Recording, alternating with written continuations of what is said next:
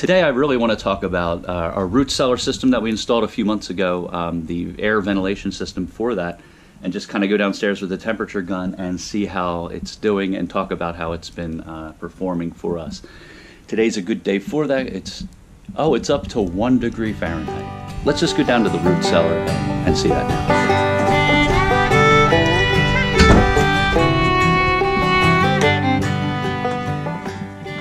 Here's our root cellar. In the previous video, we installed the root cellar ventilation system.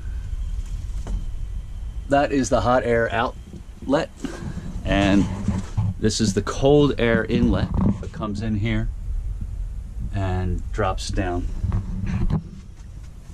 where there's cold air flowing in. Let's measure the temperature of the room and the temperature of the air coming in.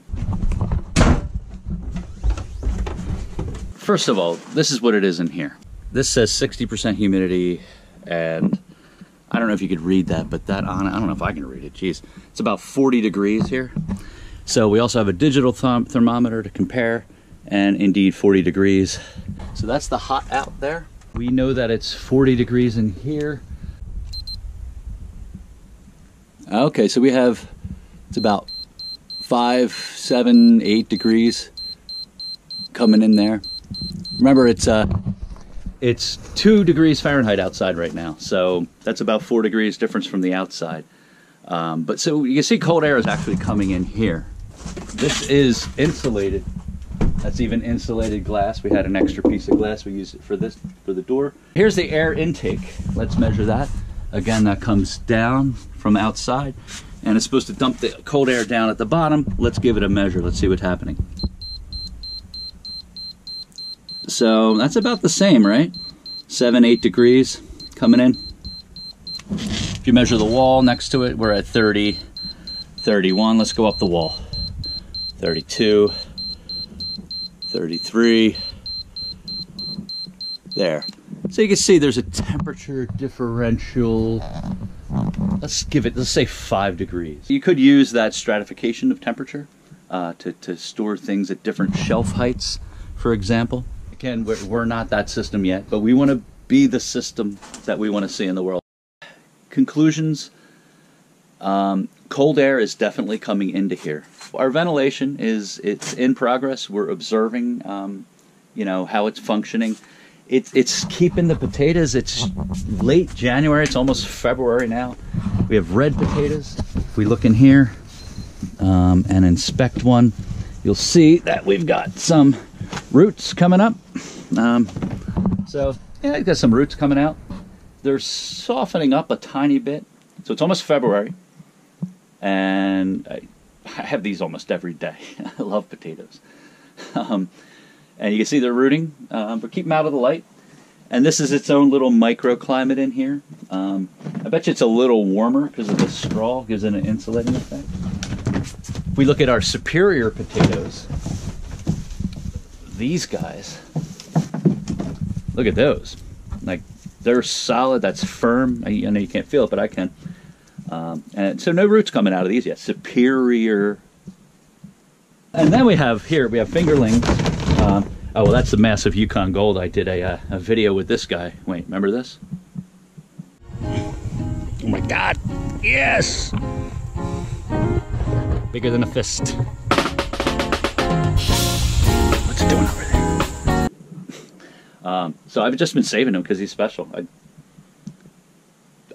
have a name for him, but I can't say it. All right, and then we also have fingerlings. Here we go. Look at that. Yeah, yellow fingerlings. Look at that. Here's the deal with fingerlings. They're very firm. They're very solid, kind of fibrous. Great roasting potato, whole chicken, potatoes, beets, carrots, sweet potatoes. But these guys go really good in that. But they're really good keepers, and if you think paleo, this is kind of a paleo potato. This is what they originally looked like down in South America, where they were cultivated by the Incas, I believe. And we have these big fat potatoes today. Like this guy is a hybrid of, thousands of years of hybridization, especially hundreds.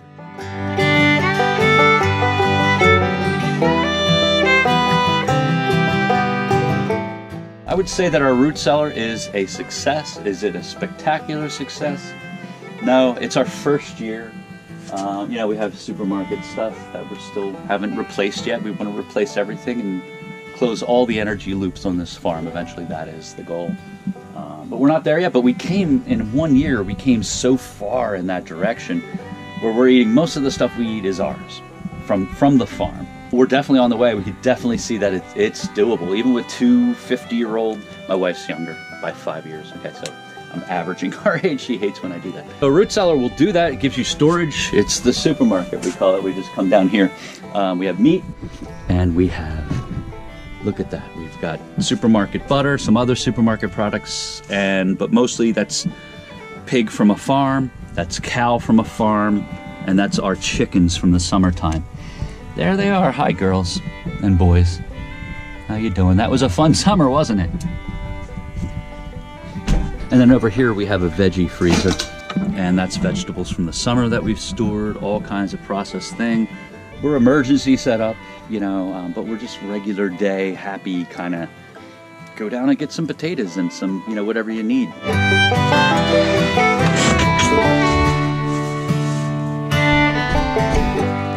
This is what's happened recently. What we did is this maple wall.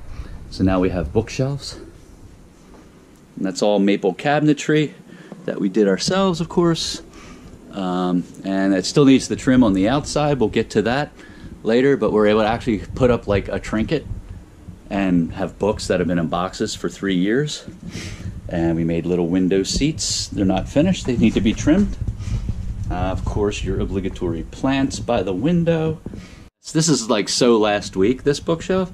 This week is the shiplap. Look at that. Boom. So this is only one coat of paint, and it's not painted yet. Like, I just put this trim, all that up last night. This will be blue tile, just like that blue tile. Exactly the same. We'll have it right here in this whole area. You see that trimmed out area has the backer board on there. It's ready to go. So we have all these kind of unique windows we put in. So they are all, for the most part, framed out. And you can see there's a lot of custom framing going on in there. Believe me, a lot of behind the scenes stuff just to get it to look this nice. That's like spider poo or something. It's weird. They have the spot and then they poo. I don't know. I got to clean that off, obviously. And this is the veggie center. It has begun. We got our veggie sink in. Anyway, this is just some quick updates. We'll do a more formal video on the shiplap. Those seats are very nice. He likes midnight, prefers the, my buddy, prefers the couch. All right, he's having his issues there. We'll leave him alone. But it's so nice to sit here, come here, you know, pick up the binoculars, spy on your neighbors a little. Let's see what they're doing here.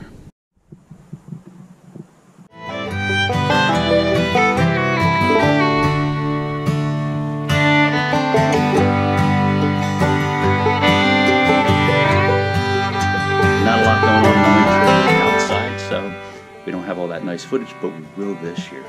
We've got chickens, we're gonna get turkeys. We're putting in our vineyard this spring.